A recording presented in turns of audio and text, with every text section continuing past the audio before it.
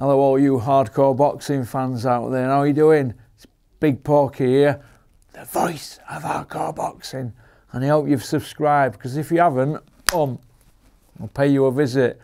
Oink oink.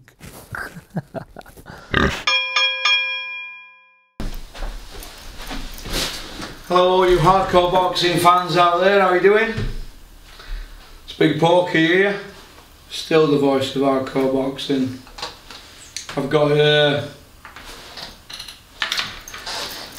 Cameron, is it? Cameron, I think his name, is going to be ringing me at 3 o'clock. So it's all good.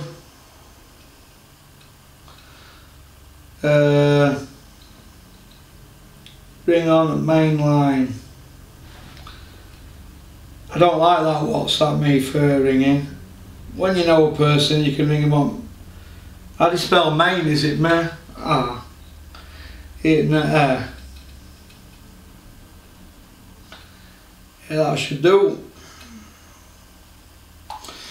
It's all good at the moment, everything's good. Like I said, we had that little blip the other day, but you're going to do, aren't you? You're going to get little blips, but like I said, channel's going nowhere, we're here to stay. So it's all good. So turn that off. Trying to think what we're going to have a chat about. As I said earlier in an earlier video, we're going to be, I'm going to put videos out at the same time every night, but I want to do more phoning stuff for your fans. It ain't just about what I think, it's about what fans are thinking. Like I said, there's a couple of people that's going to help down the line with the channel. They're monitoring the situation and they want me to do a few phone-ins, and we're going to see how it goes. Obviously, you know, there's people nailed on that I'm going to have on any time. You know, Terry, Chop and Dharma, Rico, Dale, Smido. You know, but we're looking to get, you know, a couple of other regulars on board, so you can put stuff out all the time. What all that we're about? Amazon. So, what's it doing here, mate? You know when you get a text off somebody, it says call me now, and they say yeah, okay, what are you doing, Cameron? Go on a time schedule. I did say 3 o'clock, didn't I? Here we go. How are you doing? Hi Ross, you alright? That's loads better that. I'm going to stick it on my jar of honey. I'm trying to think if there's anything else I could put it on that's a bit high. How are you doing? Are you alright?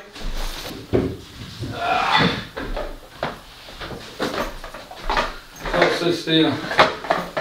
People will be thinking we're alcoholics in here, won't we, all this booze? Scotch whiskey, Tully Bardini, is that any good? Must be what they drink next door when they pull the deal off. That's better. We're going to get it nearer to the speaker. On that should do it. Go on then, I'll fire away. How are you, Cam? All right? Hey there, mate. Yeah, good. Yeah, I'm all set up now. Go on. So what's been happening in the world of boxing, Cameron? Are you okay? There's plenty to talk about, Ross. I mean, there's not been many fights on recently, but there's still plenty to talk about, isn't there? I mean, what do you want to start off talking about? I mean, Batman strikes back. Pardon? Start talking about that. I mean, I used to watch all his videos, Hatman.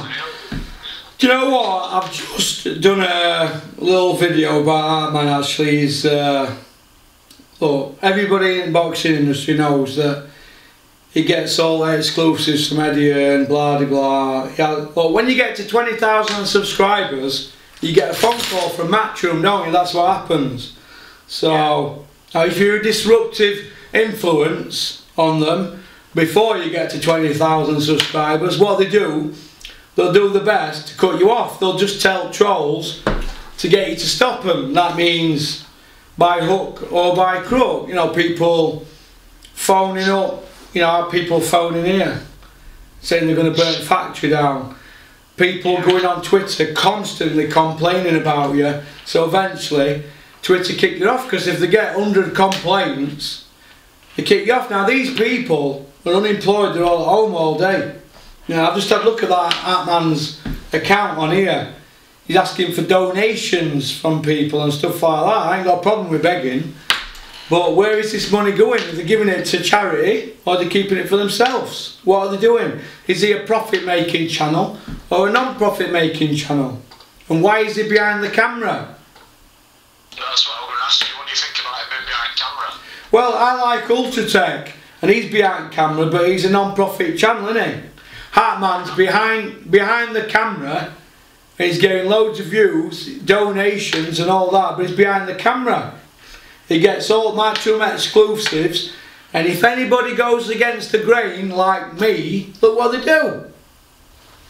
We know, don't we? I have a laugh at him a bit. Heartman strikes back. When he gives a prediction for a fight, he always says, right, I think it'll go late, but it might go to points, but, and then he says, he always says, but don't be surprised if it goes early.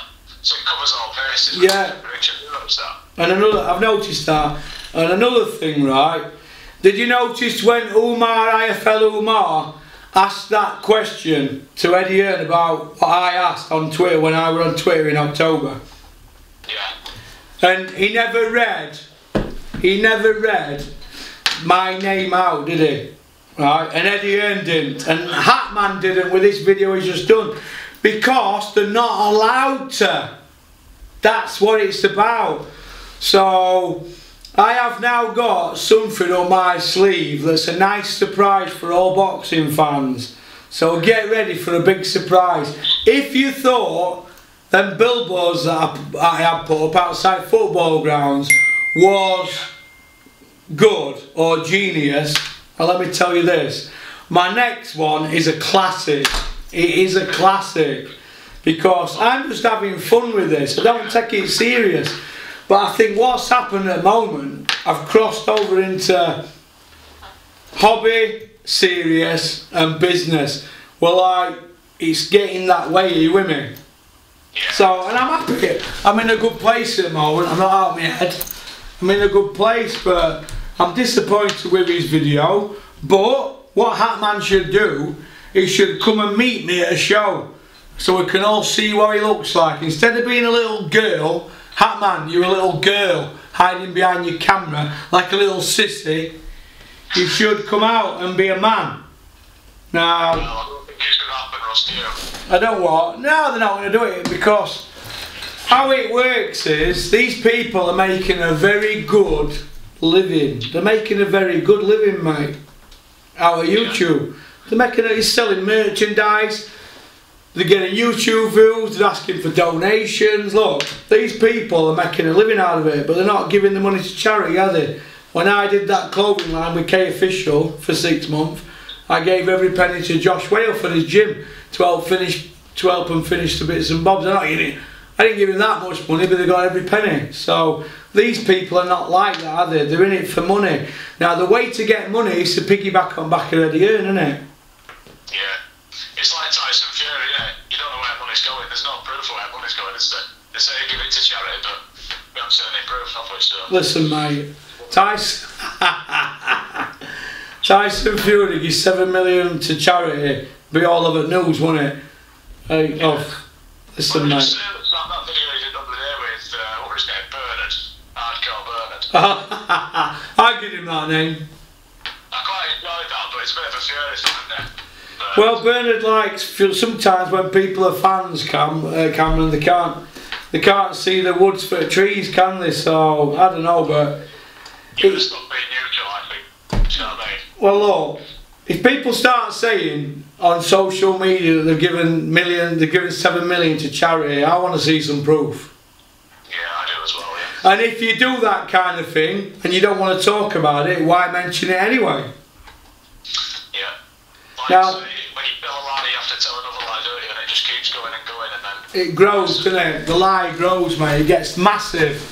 And that's what happens. When IFL Umar threw out the other week, he didn't ask him any questions about it, did he? And what? When Umar went out to America to interview Tyson Fury a few weeks ago, he never asked him about that charity money, did he? Now, hey, listen. Umar, right, is the type of guy that puts a tweet out to Tyson Fury, calling him whatever he did, which were very insulting, and then he's the type of guy with his arm round him. That's the boxing industry all over. Rather than just having a straight out fallout with him. Look at me and Den, we have some great fallouts, but I'm not going to not say it to his face. And what he did to Tyson Fury were bang out of order. And what did I say in my video? Expect a grovelling video from Umar. Now, did you see him like a little weasel that he is, grovelling? Yeah, I did that, yeah. It's announcement. Little grovelling little weasel. Are you only sorry because your job's at stake? I think so. What? I said to him, why are you sorry? Is it just because your job's at stake? I think it is. You know what I mean? Yeah, that's what it is, mate. They're only sorry after, aren't they? Because they got caught. Now, whoever did that, right? Whoever did that, it's a bit cold in here. Whoever did that, mate, let me tell you this. They are weasels. It's weasel behaviour. Whoever did that. You know, digging something up like that. Yeah. It's only words. It's only words. It don't mean crap. Look, Tyson Fury said a lot worse about a lot of people. What do you think will happen with Umar? Do you think they'll get rid of him? Yeah. I can't. Well, this is how I look at it, right? If he's got a contract with IFL, it's going to be hard because what's going to happen is, look, Umar's not committed an offence while he's been under contract. No. It was 4 years ago, wasn't it? Yeah. So we agree on that, don't we? Yeah. Right. So he's not committed an offence, right? But Coogan, right, is such a company man. He's going to do what he thinks right for his company, which is fair enough. It's going to be bad for business, him employing him. Because if he gets a clump, right, if he gets a crack off somebody like Anthony Fowler, or there'll be some guy at a show who wants to make a name for himself. It'll be Liverpool as well, won't it? Yeah, people want to make a name for themselves. That's what you have to watch out for. So what you have to do, you have to be smart, don't you? Now, Umar, if he had any balls now, he'd come out and do his own channel and just give his opinion on boxing, like me. But he ain't got the balls to do that. He sat at home crying his eyes out and writing begging letters and begging texts. He should be a man up and say, do you know what? Get fucking whatever, jog on to them all. That's what he should do. You don't let that lot beat you. Because 1 minute he's walking around thinking he's a star in the VIP. The next minute he's like a grovelling little coward. Well, that's what he is, isn't he? He's a grovelling little coward. Why grovel? I've heard something interesting. A few people have said that before he got this gig at IFL, he used to be a bit of a boxing fanboy on Twitter. Yeah, he was, mate. He used to be in the big group chats, but as soon as he got this job at IFL, he blocked everyone, unfollowed everyone. You know, all these people that were supposed to be his mate. Yeah. And he's never spoken to him since. So. You know that boxing with AD, right? Yeah. I know somebody. I'm not going to mention his name, but he's been blocked by boxing with AD now that he's got a little job at Sky, and that's just what it is.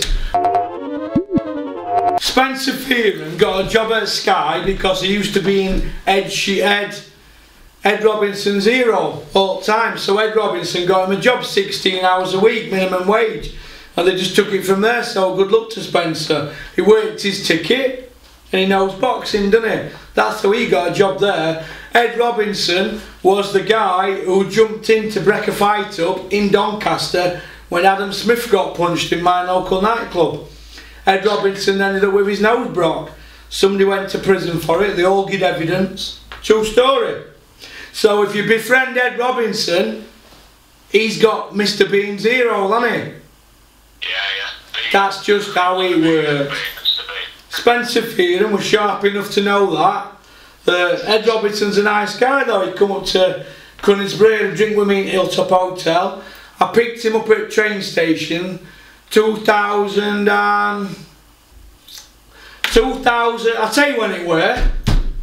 Kell Brook fought Senchenko, and I dropped Ed Robinson off. Dropped him off at Hilton International Hotel. I took him 120 mile an hour down motorway, and I'd had a few beers, and he went out and he was saying, "Can you imagine headlines?" You know, if I crashed. But you know, pretty wild then. But yeah, that was a few years ago, that when Brook fought Senchenko. Was that 2012 when Brook fought Senchenko? I think it was 2013. I think it might have been. It was when, later on that year, Froch fought Groves. Yeah, it was 2013, because I went to a press conference and Eddie Hearn gave me free tickets ringside. This is where this myth comes that I begged tickets off Eddie Hearn. From Mr. Sporting Icons, I've never begged a ticket off Eddie Hearn in my life. In my life. He gave me tickets that were 1,300 quid, but he also gave loads more tickets to Help for Heroes that show. Alright? And I said to him, I want some tickets for Froch Grove for me and my missus. This is like 7 years ago nearly. And I'll tell you what happened. He said, yeah, I'll sort them for free. And I said, no, I don't want freebies. You've just sorted me them out for tonight. And I give him 200 quid, and he said, no, you're alright, Porky. And I said, no, I don't want freebies, I'm not a woodpecker. And he said, go on then. I love to feel the fibre of the fabric. Been watching too many films, hasn't he? And that was in front of Kell's dad and Caldwell, and he took the 200 quid off me. And I thought 200 quid tickets was ideal. I got there, and when we got to Manchester, I remember waiting with Robin Reed for that Frank Smith to come and give us tickets. He was only a schoolboy then, him. And he gave me, there were 2 expensive tickets again, really good tickets. So Eddie, well done. But you're still a helmet. You'll still be in helmets at end of 140. Yeah, he'll still be in the helmets. Talking about Kell Brook, Ross, while we're on Kell Brook, what do you make of this Sheffield card this weekend coming up? I think that it's a bit of a no-go, like Barry Hearn coming out and explaining why he's in Jeffrey Epstein's book. I think that Kell Brook's in a good fight. Yeah. I think it's a good fight, don't you? Might be Luca the Bazooka, that's who he's fighting, isn't it? Well, do you know the guy who Kell Brook fought when he was with Fuki? Yeah. Well, that guy beat Jeff Horn, who beat Manny Pacquiao, so whoever's matchmaking Kell for Matchroom, I think they're doing a good job. Yeah, Zarafa, yeah. He's been out a year. I just think that this, I think the Kell Brook fight might be quite a good fight, but I think after that you got Kid Galahad in an IBF final eliminator. I mean, how's Kid Galahad managed to get himself another IBF final eliminator? What's all that about, Russ? Well, IBF got on with the end, don't they? Yeah. Plus he had an appealing, didn't he? He had an appealing on the results. So it puts a bit of pressure on IBF, doesn't it? But I mean, I was there with that fight, Kid Galahad against Josh Warren, and he absolutely stunk out Leeds Arena. Who did? If there's a rematch, I won't be buying a ticket for it, so... When Kell Brook, sorry, not Kell Brook, when Galahad fought Josh Whale, he stunk the arena out that night as well, and that's what he does. He don't come to fight. No, so he don't sell a ticket either, so... No, he doesn't sell 20 tickets. It's a good job that Eddie has pushed through at IBF, just like Frank Warren is with WBO, isn't it? Because otherwise he wouldn't be getting a shot, would he? Well, all they're going to do with Galahad, they're just going to use him to upset the apple cart. He's always going to fight away from home, and he's in a hard fight. He's got an horrible style. Hardcore boxing fans don't like him. So, do I like him? No, I don't like him. Do I respect him? I respect his technique very much, because he's a very technical fighter, isn't he? He's very... Yeah, he is, yeah. He's not in pocket, is he? He's not there to fight. That style that he's mastered is very good. Now, if he had a big following, he'd be a multi-millionaire, because he's got a style that is very hard to impregnate. Yeah. You know what I mean? Like you say, but he's not got much going forward, has he? But like you said, if you were fighting at home, he'd probably still be undefeated, wouldn't he? Yeah, he would, yeah. What other fights we've got there? Terry Harper against Eva Wallström. Well, Terry Harper's fighting a woman pushing 40 and she's pushing 24. So if she can't beat a woman pushing 40, there's something wrong, isn't there? Well, yeah, but I mean, is she going to be too inexperienced? No. She's fighting, she's 40, but she's had, I don't know how many world title fights. Terry Harper's a massive favourite with bookies, isn't she? But She'll win by knockout. Yeah, Terry Harper wins by knockout. She's pushing 40, come on. And I've seen her, and I've looked at it, me and a couple of guys, I know one of them were a trainer, we watched it and we said she wins, so we're going to put our money on a Terry Harper win to play it safe, but I'd have her down for a knockout, but in my accumulator, Terry Harper's to win. So... yeah, he's a massive favourite with bookies. I think Wallström's 4-1 just to beat her, isn't she? Yeah. I've got a few things to say actually about your mate, Dane Holland. Go on then, get him out. Right, Dorian Darch on this card. What KO percentage is Dorian Dark? What's that, mate? What's his KO percentage? Dorian Darch's KO percentage is a whopping 4.17%. What do you think about that? As a heavyweight, 4.17% knockout. Well, shocking, isn't it? And if we're talking facts, I'm a man who likes to talk about facts. Dorian Darch, he's not won a fight since July 2016. Oh. His last 6 fights he's all lost by knockout or TKO, so that's an easy fight for Dave Allen, isn't it? Yeah, Dave Allen will blow him away inside 1 round and say, I'm back and I want the bar. Yeah. The pantomime continues. Good luck to Dave though, he's had it rough, but I don't know, I mean, if Dave looks bad against Dorian Darch, where does he go? Well, exactly, where do you go from there? My argument with Dave is, every time he's in a fight, he says, I've had a great training camp, stronger, faster, quicker than a speeding bullet. And then after the fight, he's saying he didn't train, this went wrong, that went wrong. I mean, are we all mugs? You don't know what to believe, do you? No. So, I don't know, but I hope he wins. He's in my accumulator to win. Yeah. I watched a press conference today for that card, and Keith Gallagher was sat at the table, right end of the table. And I just thought, there's a reason why you sat at the table. No one cares about you. No. No. It's like if you look at a family meal, the person who sits on the end of tables, normally quiet one, one that no one really likes, Or one that turns up at end, late. Yeah, exactly. Who was sat at front, Kel and Dave? Yeah, I think so. Terry Harper on top table, Kel Brook, and Keith Gallagher right on end. Was Steffi Bull on table? I can't remember, mate. I think he might have been, yeah. I think he might have been. Steffi's not going to miss an opportunity to get himself on telly, is he? Well, listen, he's done well for that girl, though. I need to go with that fight, so we have to give him a bit of prop. I've seen Darren Barker coming out on Twitter today, actually saying they thought Kid Gallagher would beat Josh Warren, and I just replied saying, yeah, of course you did. You just pushed him matchroom banner, but he thought Kid Gallagher beat Josh Warrington. Is that what he's saying? That's what Darren Barker's saying. Yeah, he's pushing it. Oh, Darren Barker said it. Yeah. Well, he's a matchroom man, isn't he? Like you said. Oh, didn't Steffi Bull say that? No, Oh, Barker. Yeah. Barker's married into Matchroom, hasn't he? Exactly, there you go. Company man. Yeah, there you go. What do you think about, they've done a bit with Domingo this week, haven't they, in Sheffield? Oh, Flex. Yeah, but they've not asked him about this Ethan Garbu failed drug test, have they? Not once. Oh?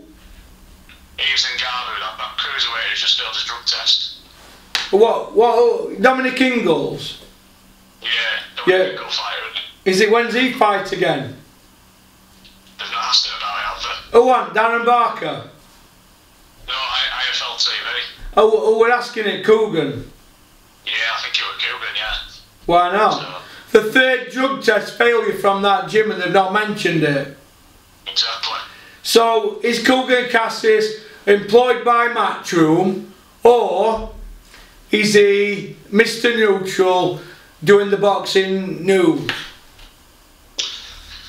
What do you think about my prediction that I gave you a few weeks back when I said that I think Coogan will be employed by Sky Sports this year? I think we'll start seeing Coogan Cassius on Sky Sports fight nights, you know, as one of the pundits. What do you think about that? Well, why would they do that? Because why have him on? He's started appearing on Sky Sports News, hasn't he? He's what?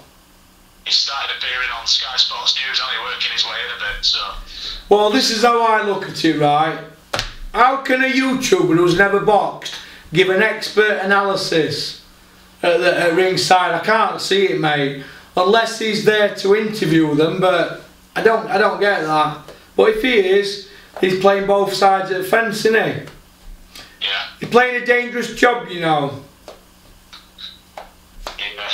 I was thinking earlier, obviously Kell Brook's fighting this weekend, like you said, he should win, shouldn't he, Kell Brook?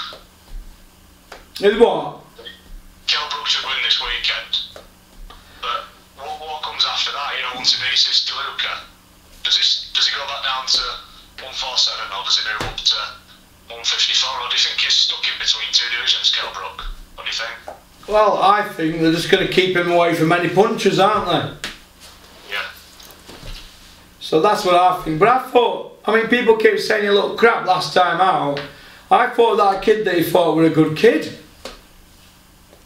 Yeah, he's a raffer. But the thing is, it was over 12 months ago, wasn't it? 14 months. Yeah, so. Well, in my opinion, right, and this is very harsh, right, but I think Kell Brook is finished. I think he's finished, and if he looks crap, he'll take any offer to get that Khan fight, any offer. And Amir Khan, he's not really bothered about Kell Brook. He's got multi-millions, hasn't he? He's not bothered, Amir. But, in my opinion, Kell Brook is finished. He's finished. That's just my opinion. Dominic Ingle knows that. They're just trying to get the last little bit out of him. Yeah. That's all it is. All it is. And it's sad to see, because they're like vultures, they ruined a good kid. Yeah, I've noticed that Sky are pushing for Brook Khan's up this year. I've noticed a few little things on Twitter and stuff like that. They can push all they want. This year. Right? It just feels like they're going to do that fight this year. Brook Khan, finally do it. But it's 5 years too late, isn't it? This is how I look at it, right? Kell Brook against Amir Khan. Kell Brook, when he signed with Eddie Hearn 10 years ago. 10 years. Well, no, in 2011, 9 years. 9 years ago, he was talking about knocking him out, Eddie. I'll knock him out, Babby. With chocolate brownie, Babby. He was talking about knocking him out with a chocolate brownie 9 years ago. And he's still talking about it. And he's still talking about it. He needs to stop talking about it, and the people around him need to stop talking about it, because I can't cope with any more of these pay-per-view load of craps. There's only Joshua pay-per-view. Thank you for watching today. Don't forget to like and subscribe, and keep on trucking. And then go on telly and say something else, because I will not put up with that. People need to have an opinion. What about these kids' health?